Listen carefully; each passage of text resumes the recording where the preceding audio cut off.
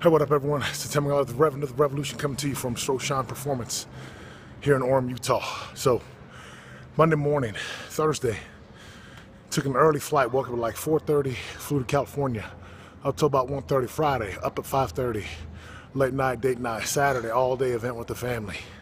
Sunday, of course, early morning church, family time. This morning, as I woke up, I just didn't have it in the tank. I just didn't have it. I just didn't want to do it.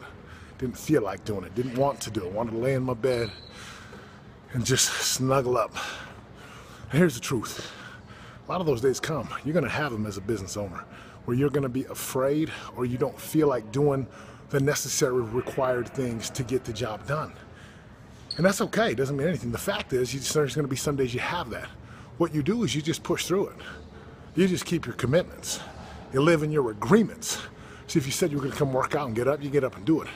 So if you're going to go speak to 10, 15 new contacts, you're going to knock from X amount of hours to X amount of hours, you're going to eat X amount of food at X amount of time. You have to do what's required.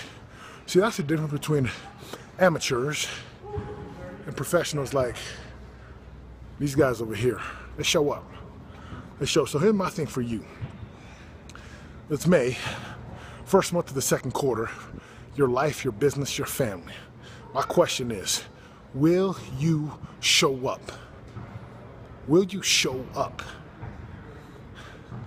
I don't mean like I could have come in here this morning tired, just dragging in, but I knew the moment I stepped in here, it was important and crucial that I remanufacture the emotions and the feelings required to give me the highest input so I could create and bring about the results with the highest output.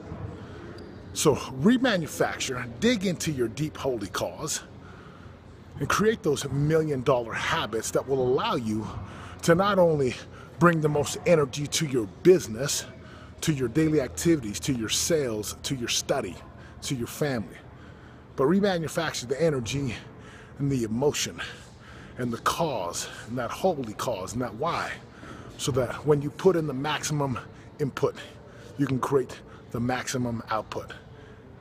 This is Setema, Gali, reminding you that if you want to create the life that you love, you've got to get into a relentless pursuit with the ruthless commitment to creating a life that you love. And there's my little guy. I'm out of here.